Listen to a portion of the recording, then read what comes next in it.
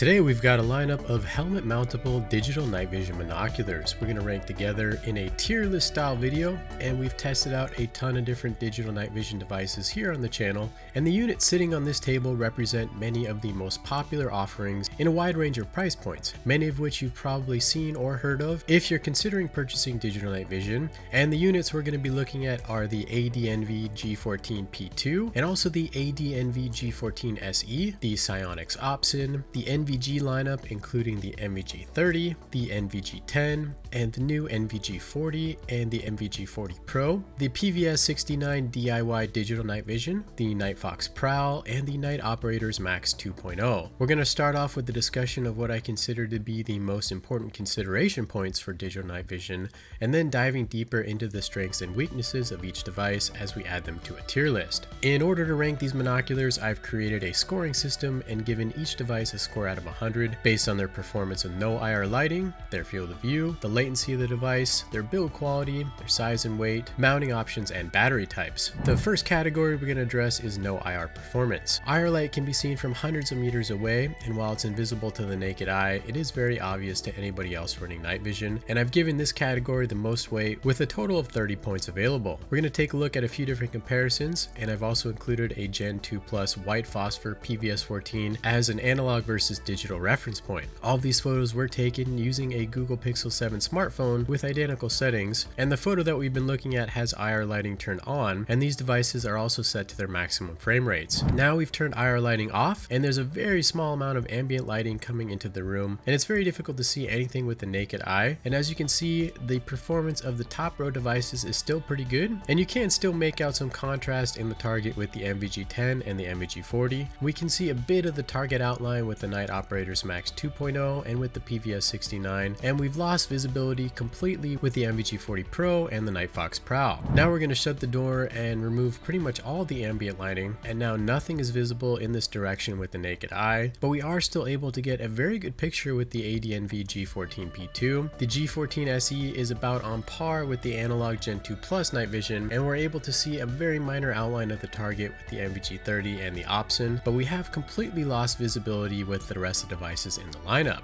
Field of view is another important category, and I've allowed 20 points here, and it's easy to get an idea of how their fields of view compare by looking at this photo. Generally, the wider field of view, the more you'll be able to see and the easier it is to navigate. Smaller field of view devices do have their purpose, but since we're considering these for helmet mounting, I'm going to favor a wider field of view units. But if that's not a concern for you and you'd rather use them for longer distance applications, then you can adjust your scoring accordingly. Latency is that slight delay between the time light passes through the sensor and displays on the screen of the eyepiece, and all digital devices have some latency, but some are much faster than others, and in some devices it's really not even noticeable. And in my experience, just because a device has a higher frame rate doesn't always mean that it will translate to lower latency. In order to test this, we've got all the devices turned on, and we're going to turn off the light to see how quickly they react, and this will give us a pretty good idea of their performance. We're going to go frame by frame, and immediately we can see that the ADNV devices, the Sionyx Opsin, and the PVS-69 react. In the next frame, we can see the NVG30,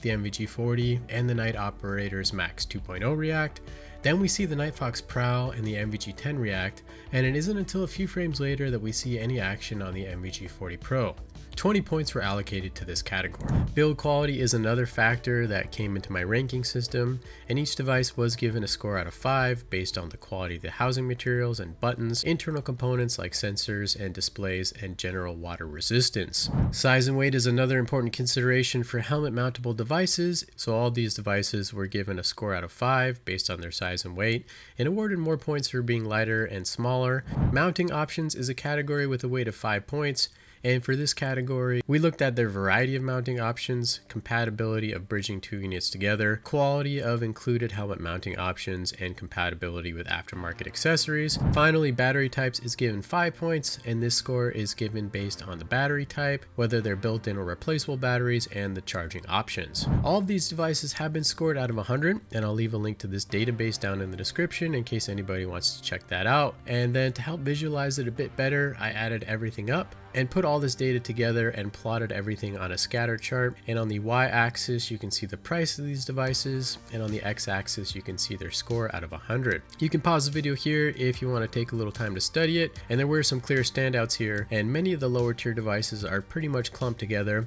So now we're going to break all this stuff down and discuss the pros and cons to each device as we add them to the tier list. The ADNV G14 P2 was the standout performer across the board, and there's no doubt that ADNV has significantly disrupted the high end of the digital night vision industry. The P2 offers excellent field of view, very low latency, high frame rates, a 1-inch second generation high performance CMOS solid state image sensor, delivering the best low light, no IR performance of the group. And in my opinion, it's definitely better in this department compared to the Gen 2 Plus PVS-14 analog night vision tube. Hype Militaria recently put out a video comparing this device to some other analog devices, so if you want to learn more, go check out that video after you finish watching this one, and I'll leave a link to that down below. The device is very lightweight. You can swap between 16340, CR123As, and 18650 batteries, so there's a lot of flexibility here, and the included mounting hardware is exceptional and it allows for bridging. It would also been nice to see digital zoom on this device, and the only thing really holding back the P2 is its price. And it's priced somewhere between Gen 2 and Gen 3, but as far as I'm aware, this is the best digital night vision monocular on the market, but it is also expensive, which is why it's placed into the tier A and not into the S tier. The ADNV G14 SE was another exceptional performer, offering many of the same specs and accessories as the G14 P2. Its 2/3 inch second generation CMOS sensor outperforms every device in the lineup with the exception of the P2, with slightly weaker low light, no IR performance, and it's on par with the Gen 2 Plus PVS-14 and significantly better than the performance of the Sionyx Opsin. And when you consider its price a lot less than the Opsin, it becomes a very attractive option for those of you serious about high performing digital night vision. There is a more in-depth review on this device on the channel, and we are going to be diving deeper into these comparisons with dedicated videos in the next few weeks, so make sure to subscribe to the channel so you don't miss it. This device will rest in the S tier, and the price difference between the G14 SE and the P2 definitely makes the SE a very attractive option. The Sionyx Opsin has dominated the high end of digital night vision monoculars for the past few years, and until very recently,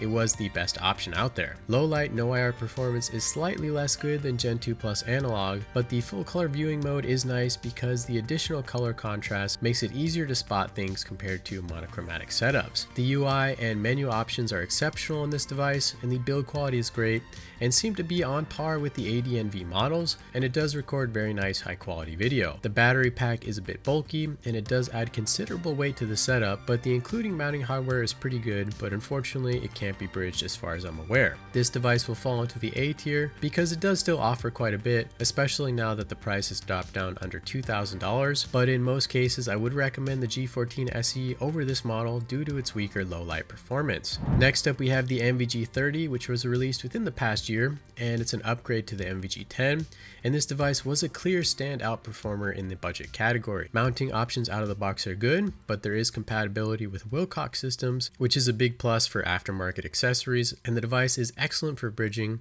and can run off of a removable 18650 battery or an external USB-C power supply. The NVG40 also has a robust UI, easy onboard recording, and many viewing modes designed to emulate analog tubes, but it also has a color viewing mode, which doesn't quite have the same range as the Sionyx Opsin, but it does provide more contrast compared to the monochromatic viewing modes. Low light performance is definitely better than the naked eye, and with decent moonlight, no IR is needed, but if you go into darker and shaded areas, you may need to rely on IR lighting, but I will leave some links to some videos down below so you can see how it performs with a bunch of different lighting conditions and up against some other devices. The field of view is also a little more constricting compared to the devices we looked at previously, but it is wider than many of the lower priced units. And there is a wide angle lens mod on the horizon, so stay tuned to the channel for more updates on that. There is slightly more latency with this device compared to the Opsin, but it is an improvement over the NVG10 and the Nightfox Prowl, but the latency is comparable to night operators, the PVS-69 and the NVG40 units. It is a step down from the Opsin, but when you consider how much cheaper it is, it's quite an attractive option, and none of the other sub $500 budget devices come close to its performance, which is why it will sit alone in the B tier. Now we're going to dive into the lower cost units, and the NVG10 is a sub $300 device with similar mounting capabilities to the NVG30 MVG40, and the build quality is pretty good, and it runs off of a removable 18650, but it does lack onboard charging and recording, but you can broadcast a video feed via Wi-Fi to capture video on your smartphone, and these shortcomings were addressed by the MVG30.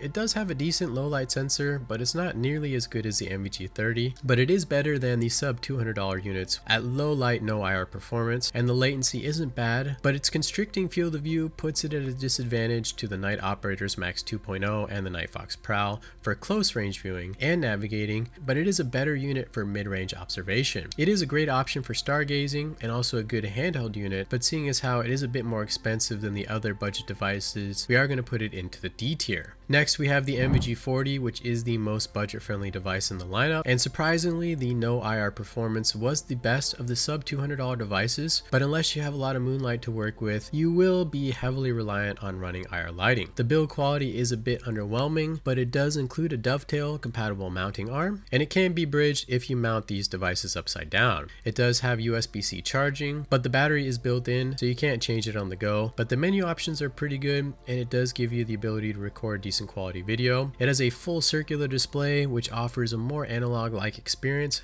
and I do think that the performance is very good for the price and worthy of C-tier placement, and it is a cheaper competitor of the Night Operator's Max 2.0. The NVG40 Pro is mostly identical to the NVG40, so it does have many of the same shortcomings, but it does have a color sensor and a slightly better looking UI. Low light performance is slightly weaker on the NVG40 Pro compared to the NVG40, and it is heavily reliant on IR lighting, but again, the color viewing mode is a pretty cool feature and might help you spot things that you might otherwise miss with monochromatic devices, and it also has very good onboard 4K video recording capabilities, which are definitely better than any of the rest of the devices around the same price point. Since it is a bit more expensive than the NVG40 and the no IR performance is worse, I believe its position rests in the D tier, but if you're okay with running IR lighting, then it's not a bad choice for the price. Next up, we have a PVS-69 Echo, and this is a DIY night vision solution, and I want to give a shout out to Extruded Shoots for loaning this to me to make this review, and he makes a lot of cool night vision content on his channel, so definitely go check him out, and I'll leave a link to his channel down below, along with some different build guides for the PVS-69. There is an updated alpha version which should have slightly improved specs, and the version we have is a bino setup,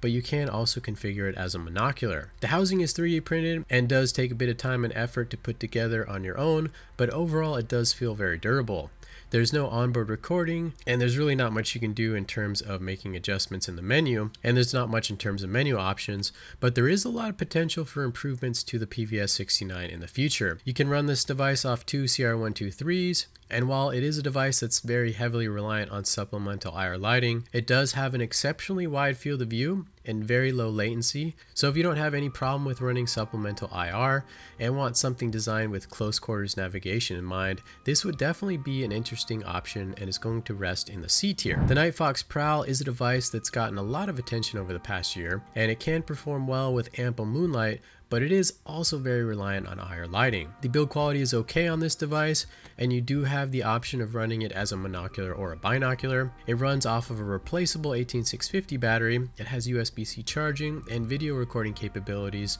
and the menu options are pretty good, so they definitely did do a good job with the feature set. The field of view is also quite wide on this device, but one major issue holding it back is latency, which seems to be the slowest of all the devices here, and it does have a lot of lag, and for these reasons it's difficult for me to recommend it for anything related to quick movement, so it's going to be placed into the D tier. But if you're not going to be making rapid movements and you're okay with running IR lighting, then it's not a bad device. Night Operators is another brand that gets a lot of attention on social media, and their Max 2.0 is definitely an interesting contender at the $200 price point. The build quality is not the greatest, and the mounting options are pretty flimsy, and it does have a built-in battery, but you can charge it via USB-C. The menu options are really basic, and there's no onboard video recording, so everything you see here is recorded through a smartphone, and I had a tough time getting it to focus, so the quality of the video is pretty bad, and the image that you see will be much better when looking through the device. It does have a decently wide field of view, and the latency is pretty low,